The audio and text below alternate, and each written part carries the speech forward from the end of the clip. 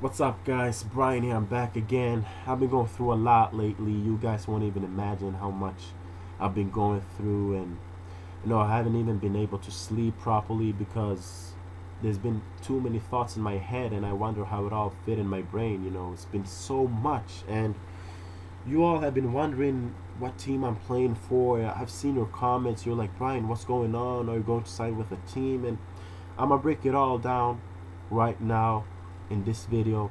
I'm going to let you all know what really happened, and I'll try to help you guys as well because what I went through is common. It's sad, but it's very common in football. Players go through this sad stuff, and I'll just break it down and let you know that you have to be careful. And let me start off by saying that last year I played in the Swedish Division 1, as you all know, and the Swedish Division 1 is known for Swedish Division 3 because we got Superettan and Allsvenskan, which is the second highest league in Sweden. So I played in Division 1, and my team went in bankrupt in December. So I've been a free agent since January, and I signed with an agent last year in August. So January January came, and I got one offer immediately, and I had a great season last year. I scored 11 goals. It was my first season in Division 1, and here I am now, free agent, because of my team went in bankrupt. If they didn't go in bankrupt, I would have 2 years left. But here I am standing with a good season behind me, and I'm a free agent.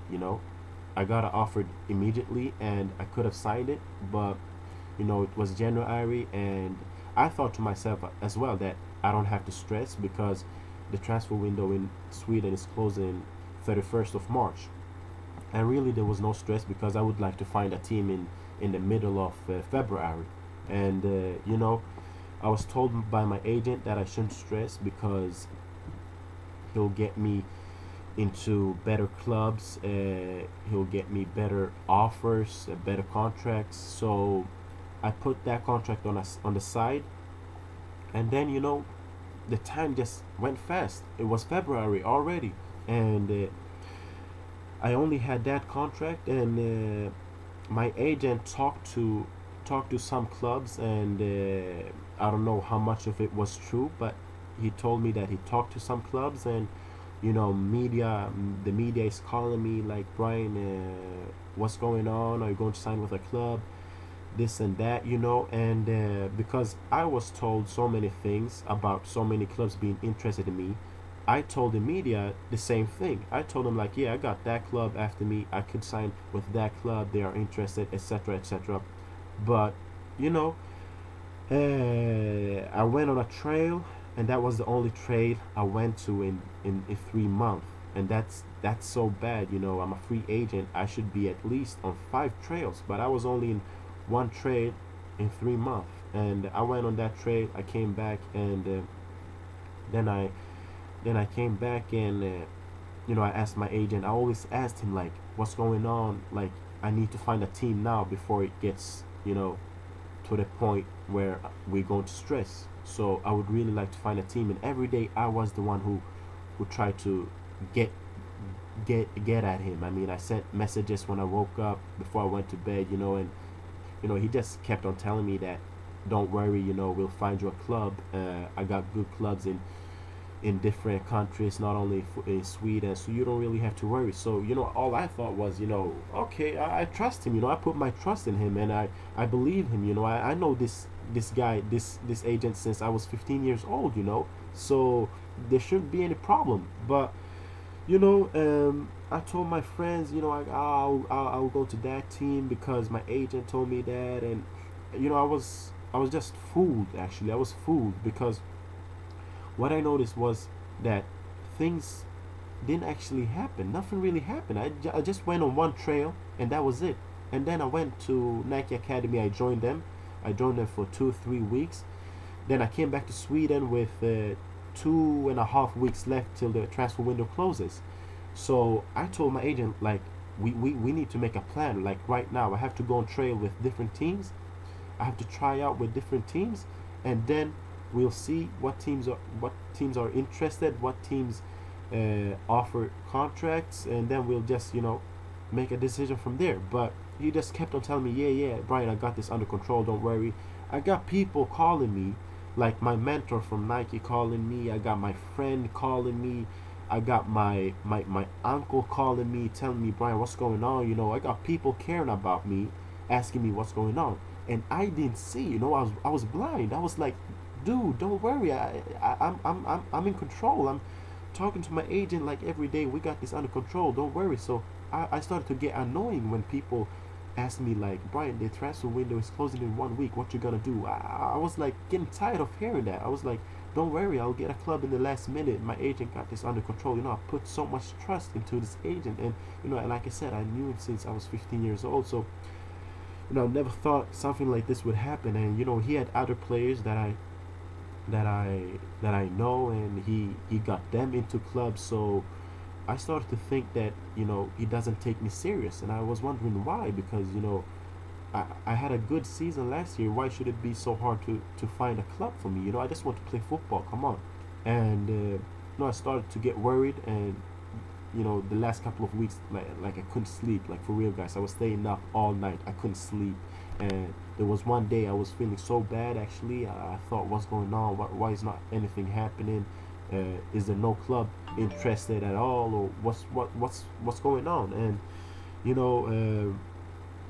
I talked to him at one point, and I told him, look, it's like this. I really need to get into a club now because it's only 5 days left of the transfer window. And he starts telling me, oh, don't worry, Brian. We got one team in Norway. You might go to Cyprus. I got a text message that I might go to Cyprus. And then he told me things like, even if we don't get you into a club by the 31st of March, we might just wait until the summer and get you to a team abroad during the summer. And I was like, I would like to sign with a team now because I can't wait till the summer. First of all, I want to play football. I can't wait 5 months to play with a team. And second of all, I need money. Like, honestly, I need money. I need to play, and I need money.